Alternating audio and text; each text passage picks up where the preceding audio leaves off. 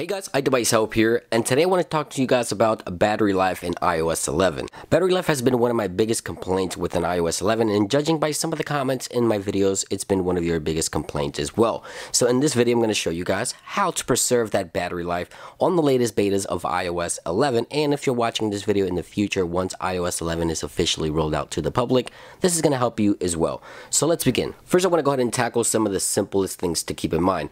If you have AirDrop enabled, turn it off. This is constantly tracking other devices to AirDrop things, AirPlay, Bluetooth, Wi-Fi. If you're out and about, you don't need those as you're out and about, turn those off. Those are constantly tracking your surroundings in order to provide the best service, so they do drain your battery. Now, going into settings here, I want to jump over to some of the most important options that a lot of people miss.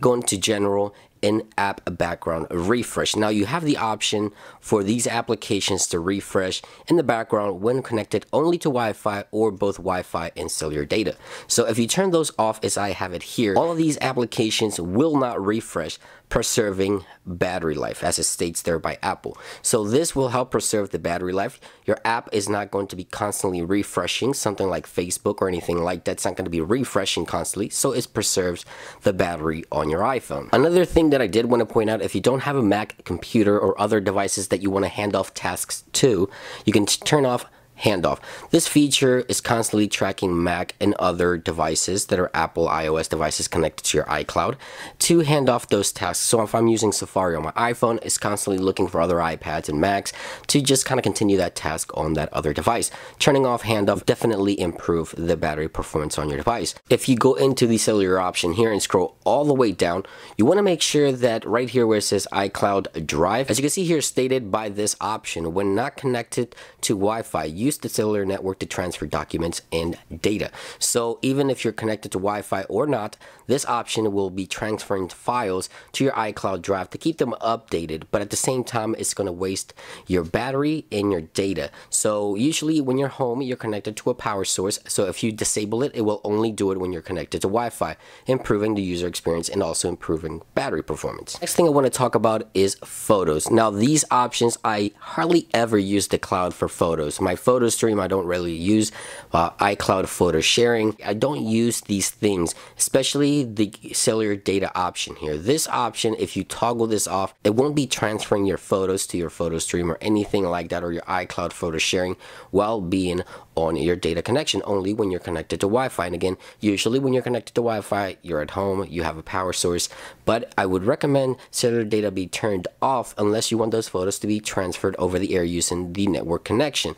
Photo stream I usually keep off because it's constantly tracking the cloud to bring all those photos to my photo stream. I only turn those on specifically when I want to and transfer photos on my own at home at my convenience. And a few other options I want to point out under the batteries tab right here, you have the breakdown on what's using your battery life the most, including applications and activities. Right here you have suggestions, so if you don't have auto lock enabled, you can enable that. It's going to preserve your battery life as well. Now I wanted to point out under the privacy tab in location services, right here, let's say the App Store, only use while in use of the application, but there's certain applications that give you the option to always. If it's ticked to always, I recommend while in use, because then the application will only use the location services while you're using the application. Not all the time they're draining your battery. Taking a look here at iTunes and App Store. Right here you have your automatic downloads. It's constantly tracking the App Store, the iTunes Store, and the Apple Music to download the latest versions of your music applications, books, audiobooks, and updates for your applications.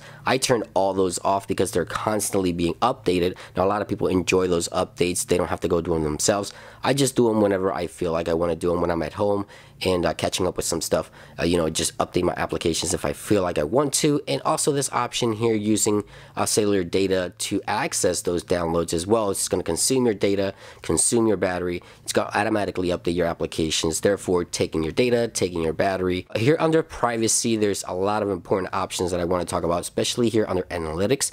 Right here is everything that's sent to Apple, whether you know it or not. In some cases, a lot of people don't really know. Right here, improve all these improvements to share iCloud analytics. This is going to help Apple and developers see what's going on with their applications, with the software, and this is sent automatically without you knowing, and then Apple can go ahead and fix those issues in order to give you a better user experience. Jumping over to the location services options here. Now this option here is very picky because you have to know exactly which ones to turn off. Of course, you don't want the Find My iPhone option turned off. You want to keep that on in case you lose your device.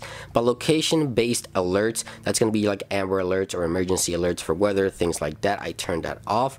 Location-based Apple ads, I don't use that, so I don't want it. Location-based suggestions, so that's going to be in the App Store or other applications that give you suggestions based on your location. Down here, product improvement. Again, another way of Apple improving the service, but at the same time, iPhone analytics, popular near me, traffic and route updates. If you don't use Apple Maps and you use Google Maps or something else, you really don't need that. And last but not least, frequent locations.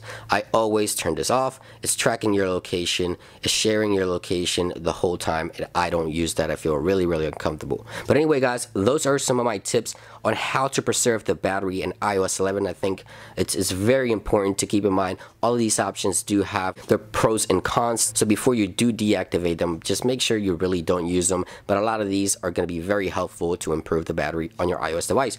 And if you found this video helpful and enjoyed it, don't forget to click that like button. Much more videos come your way. Be sure to stay tuned. I hope you guys have a great day, and I'll see you guys real soon. Peace.